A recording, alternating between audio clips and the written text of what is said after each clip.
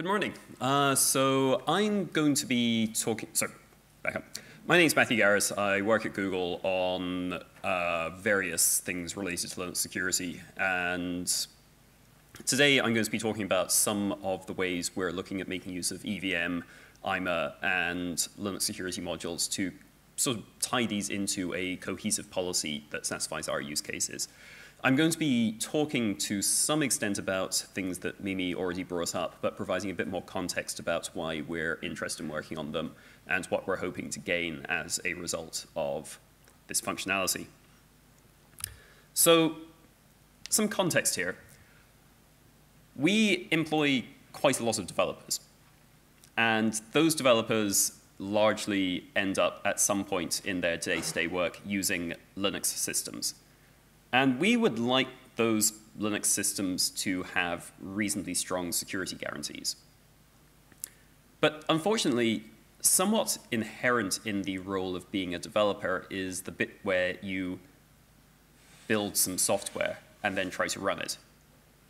And if your security model is based around only allowing explicitly trusted binaries to execute, then that's going to make it more difficult for developers to do their job.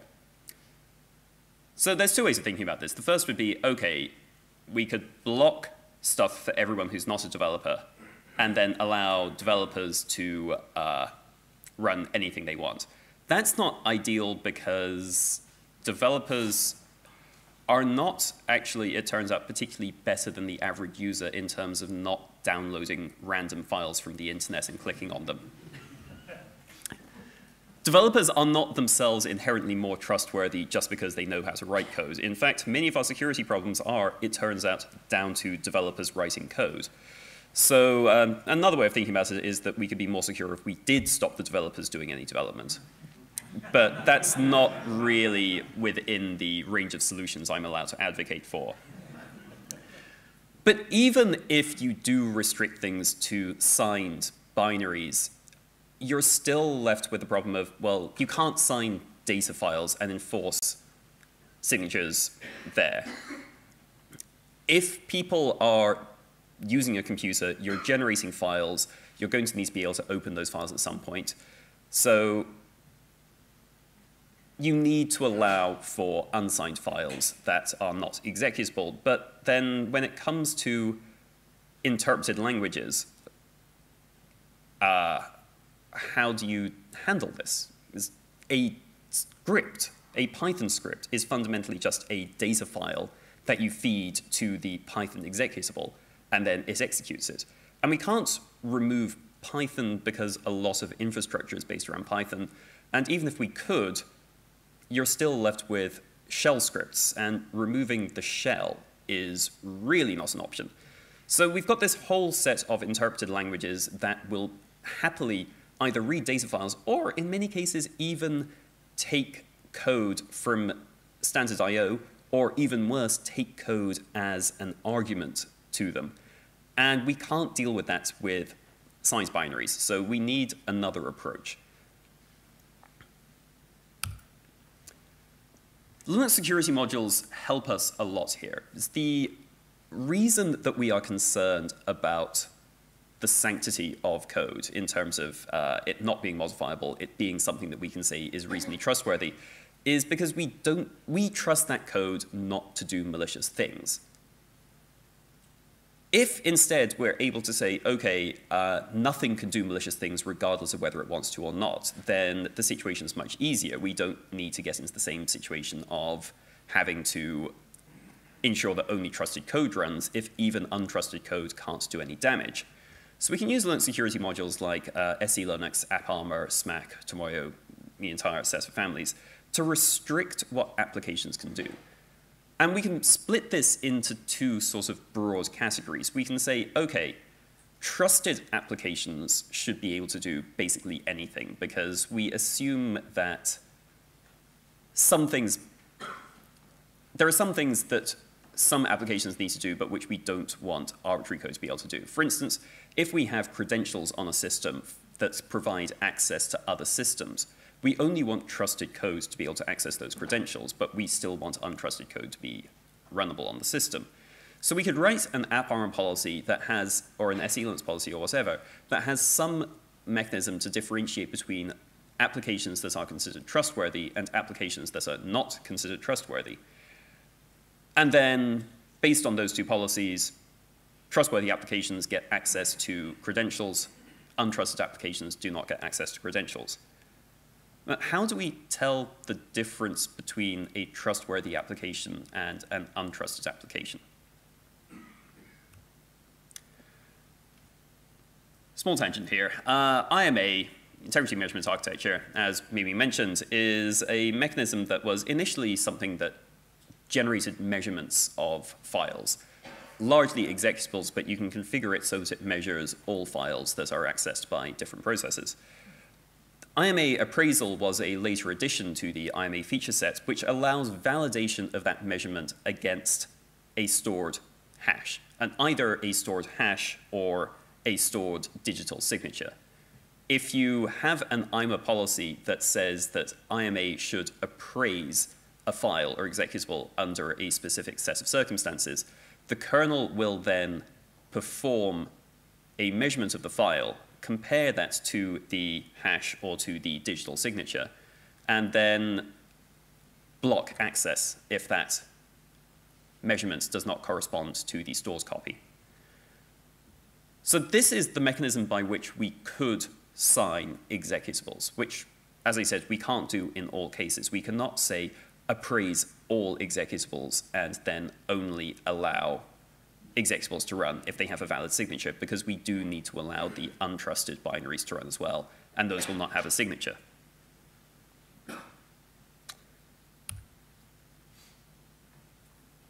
The one problem around IMA in this respect, well, so another slight tangent.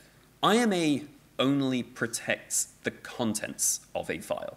If I modify the file contents, then the IMA measurements will change, the signature will no longer validate, and IMA will either warn or block access to that file as a result. But the file contents are not the only security relevant part of a file.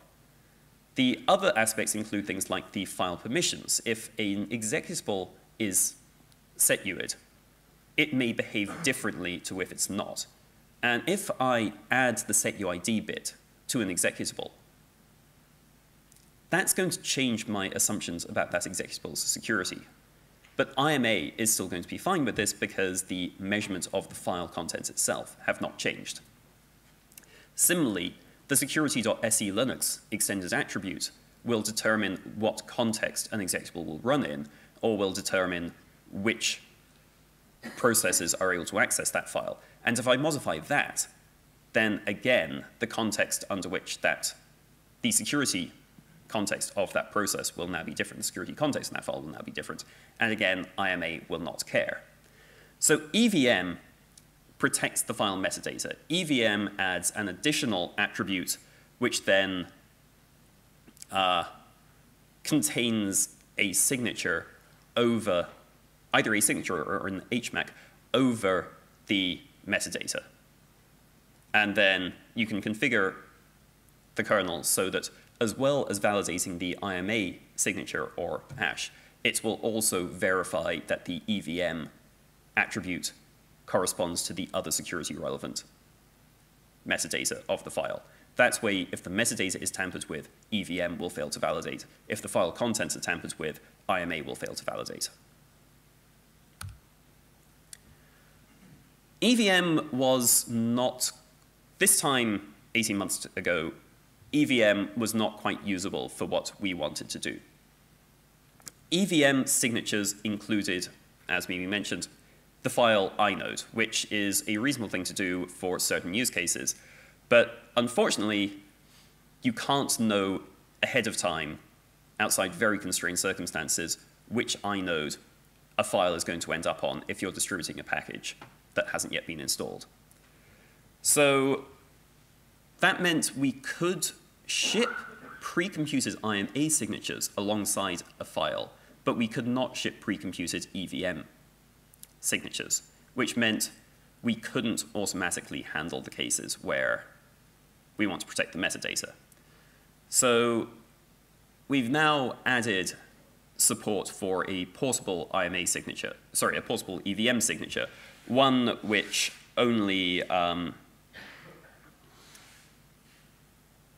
includes a subset of the information that the full EVM signatures would include, but which is something that can be calculated using only the information you know ahead of time, rather than information you only get at the point where the package is installed. The other change we made in terms of the EVM signatures themselves is adding support for signatures that were more than a signed copy of the SHA-1 digest of the file. The reasoning there is that SHA-1 is absolutely fine as the basis for an HMAC. There's no reason at this point to think that the use of SHA-1 there is weak.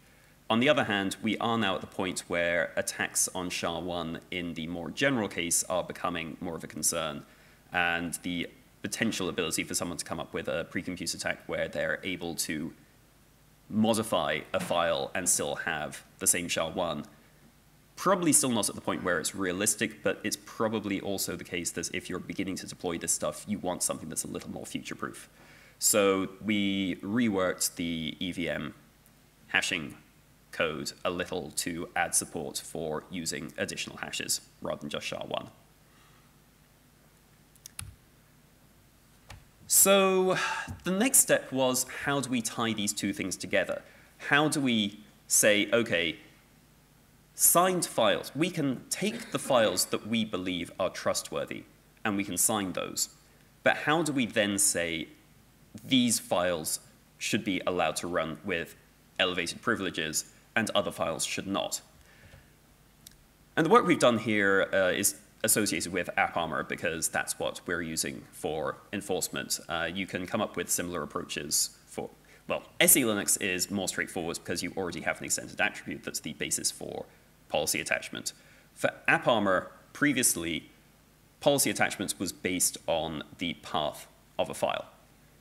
And the problem with that is if you say, okay, my trusted files all get installed into /user/bin/user/sbin, we can write an AppArmor policy that says stuff there is trustworthy. If I then copy a file into there, it'll be considered trustworthy, which is kind of not what we were aiming for. So the way we're doing this is to add supports to AppArmor to allow profile attachments to also be based on the presence or contents of extended attributes. And this means that we can write an AppArmor policy that says if this file has the security.evm extended attribute, this profile should attach. And then that profile is considered a better match than one that is equivalent but doesn't have the extended attribute mentioned. So we do that, and then trusted files have the security.evm attribute.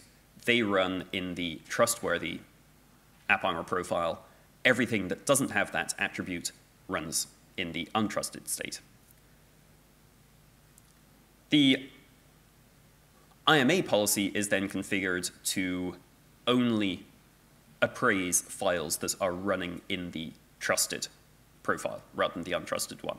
So if you build something you build something locally, it does not have a signature, therefore it runs in the untrusted profile, therefore IMA ignores it as far as appraisal is concerned. You install something from a package, we've built that in our build system, we've determined that this is a trustworthy executable. It has the security.evm extended attribute. It is then run in the trusted profile by AppArmor, and IMA then performs an appraisal. So if you take a file that has the security.evm extended attributes and you modify it, then the IMA appraisal will fail and execution will be blocked. Except this didn't quite work. IMA has various points where you can trigger an appraisal or a measurement. And BPRM check was the one that corresponded to executing a file. The problem here was that the appraisal and measurement were taking place early in execution. at the point where the file's initially read off disk. And that happens before the new credentials are committed, which meant that the LSM context was still that of the parent process. It was not the context that the process would actually end up executing as. So we added a new additional creds check function to IMA to say, OK, perform the appraisal after the credentials have been committed. So this allows you to say, I want everything that is running in this context. Sorry, I want everything that is run by a process in this context to be appraised. That's what BPRM check does. I want everything that will be running in this context to be appraised is what creds check does. So it's a non-obvious difference, but it's actually meaningful. Yeah, the kernel code for all of this stuff is kind of terrifying. I wish I didn't know about this now. The things we do. So this is what an IMA policy in this case looks like. It's very straightforward. We say appraise at the point of the credentials being committed anything that is running in the trusted_exec AppArmor profile. Anything that's not running in that profile does not get appraised. So this way, anything that is running in the trusted profile has a signature. The signature will be validated. Attempting to run in the trusted profile without having a valid signature will result in execution being blocked by IMA. If you remove the signature, then the file will be run in the untrusted context and will therefore not be able to touch various bits of sensitive material. Interpreted languages are still a tricky problem here because Python, as shipped, comes from, for instance, comes from our repository of trusted files. We haven't gone through there and then special cased the build system so that language interpreters get the signatures left off.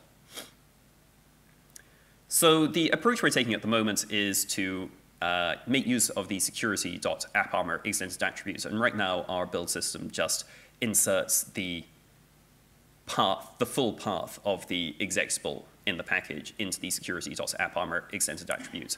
The security.apparmor extended attribute is now part of the EVM signature, so modifying that will fail. And then we write additional AppArmor policy for language interpreters that attaches to the contents of the security.apparmor extended attribute. So we can say, if this executable is user bin Python 2.7, run it in the untrusted tier. And if you rename the file, it will still bind because we're binding to the xattr, not to the actual path name. The security.apparmor xattr will still contain the same value. If you modify that, the signature will no longer validate and execution will be blocked. So that way we can force all the language interpreters down to the untrusted tier without having to special case stuff in the build system. Magically, scripts still work because the policy transition is determined when a process is initially executed, and stuff that has a shebang line is very, very, very magic indeed. The policy you run as is whatever policy is associated with the script, not the script's interpreter. I'm not certain that this behavior is meaningfully documented as guaranteed. So I have not spent enough time reading this code to be absolutely certain that I can depend on this behavior. But right now, this is the behavior, and it's fine. So, and if anybody changes it now, they'll be breaking user space. So what could go wrong? We can make this even more complicated. So as Mimi mentions, there's now support for, at runtime, writing into a attribute in SysFS, sorry, in SecurityFS, to say, I would like additional extended attributes to be protected by the EVM signatures. So upfront, you pre-compute the signature, including this extended attribute. Signature validation will then fail until you tell the kernel, by the way, include this additional extended attribute in the digest. Which means we can add metadata. For instance, packages that go into our build system come from various different sources. We can add additional metadata that indicates which input path those binaries came from. We could even add support for which user triggered this build. And that means that we can come up with even finer-grained security policy that is, OK, this is signed because it came through our build system, but the upload path for this is not as trustworthy as the upload path for something else. Therefore, even though it has a valid signature, it should be run in the untrusted context. And that way we can do stuff that is, so for stuff that's an experimental build, we could potentially put stuff somewhere in the middle. We trust this more than we trust something that was built locally because we have a full audit trail of the source code that was built. But this is built from experimental code. We don't want to say it's as trustworthy as something that wasn't experimental.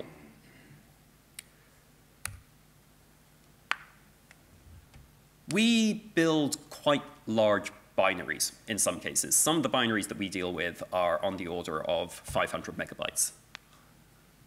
Go is an amazing language. But more realistically, debug symbols add a lot to this. And debug symbols are still part of what's being measured here. This is reasonably expensive as a one-off cost.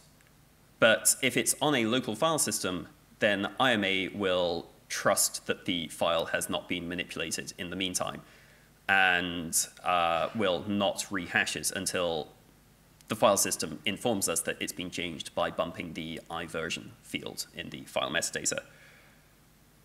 Fuse, we can't rely on the Fuse file systems to do that, and therefore on every open, the file is rehashed. And if you're pulling that 500 megabytes over the network in the background, that's really expensive. One thing here is that even if Fuse is reperforming the measurement on every open of a file, if the Fuse file system is malicious, it's still possible to circumvent this measurement. The Fuse file system can return one set of results the first time you read it while you're doing the hashing, and can then return something different for all future reads. And there's no guarantee that the copy that was read up front is the copy that will always be run, because the kernel may end up pushing chunks of that code out of RAM and then pulling them off the file system again later. And if the file system gives a different result the second time, then a sufficiently carefully malicious file system could give you something that matched the signature, but which then ended up triggering unmeasured code, malicious code, at a later point. So we're already placing some trust in the Fuse file system. In a universe where you are trusting that IMA will get valid measurements, you probably don't want to be placing too much faith in untrusted Fuse file systems. You probably want to be ensuring that the file systems you're running are trusted. If the file system you're using is trusted, can we make use of that trust to improve performance? One way we could do that is to say, well, we wrote all the data to the file system at some point. The file system got all that data. The file system could generate the hash at that point, and we could then retrieve the hash at a later point. And you can come up with situations where this isn't just necessarily about Fuse. You can come up with situations where you have some other mechanism on a local file system for ensuring that a hash is protected. And then what we did here was, and this is very much not upstream yet, add an additional VFS hook that file systems can optionally provide that allows you to ask the file system to give you the hash of a file. And then we've plumbed that through Fuse, so then a Fuse file system can optionally implement this. The problem there is that you don't want this to be achievable for file systems you don't trust. So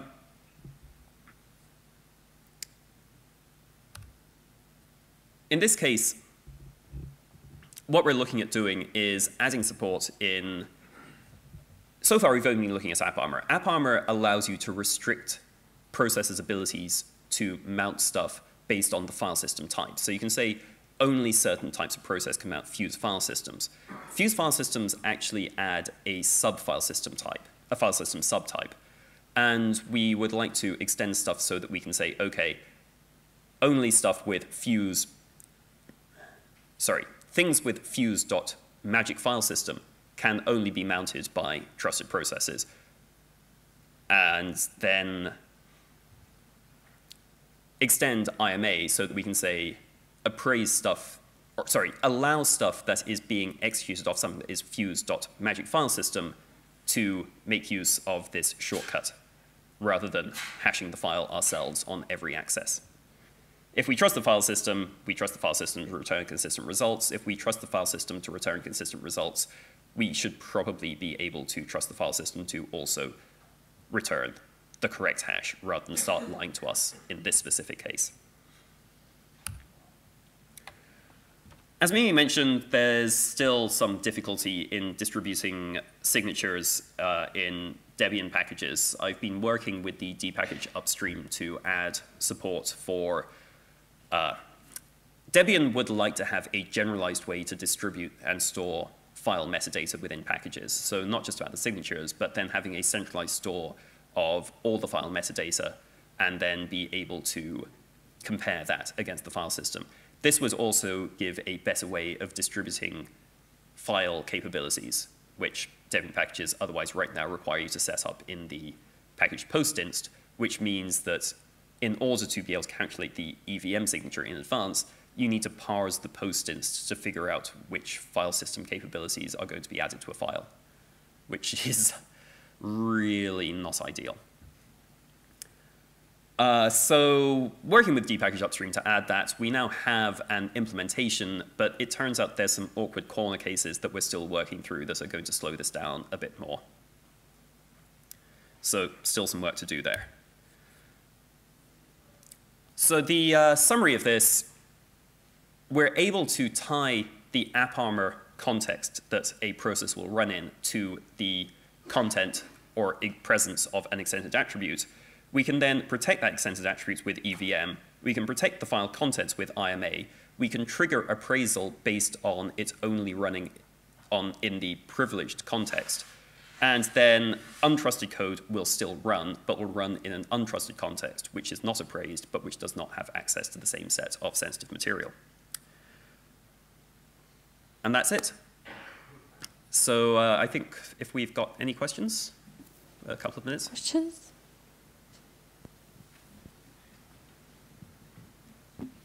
Could you tell us something more about the overhead of all that? OK, what is the overhead for all of this? The answer is actually minimal. We're already using IMA measurement. So the expensive part of this is reading the file and generating the hash. We're already doing that. Adding a signature validation to that is very cheap in comparison. So for our specific use case, overhead is tiny. More questions?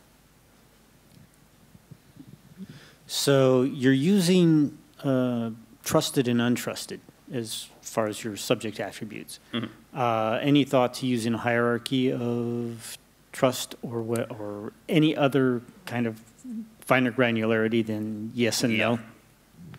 So there are certainly arguments for introducing additional tiers, having an entire spectrum of what we consider in terms of a file. But one aspect of this design is also to keep things as easy to understand as possible, as maintainable as possible. We didn't want to create a security model which requires many years of experience to understand, because that just results in people making...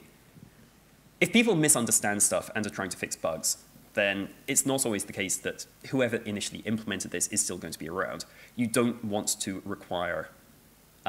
like the whole don't... If the code you're writing is at the point where you just understand what you're writing, it's going to be basically impossible for anybody else to debug that. And we wanted to keep things at a fairly simple, straightforward level so that it was as debuggable as possible and as maintainable as possible. If we end up needing additional complexity, then we'll look at adding more stuff. But right now, this is where we are. More questions? Is there some online resources to try and reproduce and test your approach? Are there online tools? No. So part of this is that the build system we have is tied to our internal infrastructure. So the code from there is not particularly usable in a general sense. The code that I'm using to generate signatures is available on GitHub. And it's actually being maintained by someone outside the company. So I can't remember the URL offhand, but if you drop me an email, I can send you a link to that. The code for generating the IMA signatures only requires a small extension to be able to generate EVM signatures as well. Outside that, all the functionality I'm talking about is in the upstream kernel, although right now the userland AppArmor tooling doesn't yet have support for adding the policy attachment stuff. We've got a sort of hard-coded thing right now for handling that and working on adding support for that. Question at the front there? So what would stop some malicious code from removing the EVM? What would stop some malicious code from removing the EVM? Nothing. So if malicious code is running as root, it could remove the security.evm extended attribute, at which point, if you attempted to run that, it would run in the untrusted context. So that's fine. You've successfully said, OK, I'm going to downgrade this file and then tamper with it so that it now runs malicious code. But it now runs in the untrusted tier, and as a result, it should not be able to do damage or obtain sensitive material. It's basically equivalent to I built a malicious file myself, or I downloaded a malicious file myself from somewhere else and then ran it. More questions?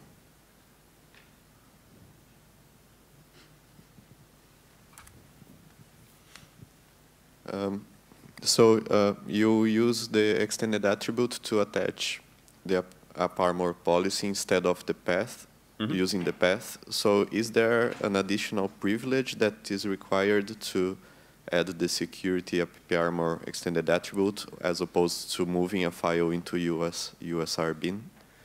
So security, technically, yes, in that you need to be root to modify the security extended attributes, and you don't necessarily need to be root to move stuff into user SBin. But it's not, you can add the security.AppArmor extended attribute. If you do that, it will then run in the trusted tier, but it will then also trigger appraisal. So if you added that attribute, or if you modified that attribute, if the file previously has an EVM signature, it will no longer validate. And therefore, execution will be blocked that way.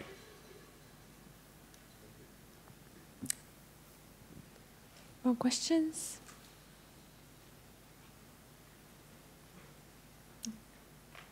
If not, let's thank the speaker. Thank you.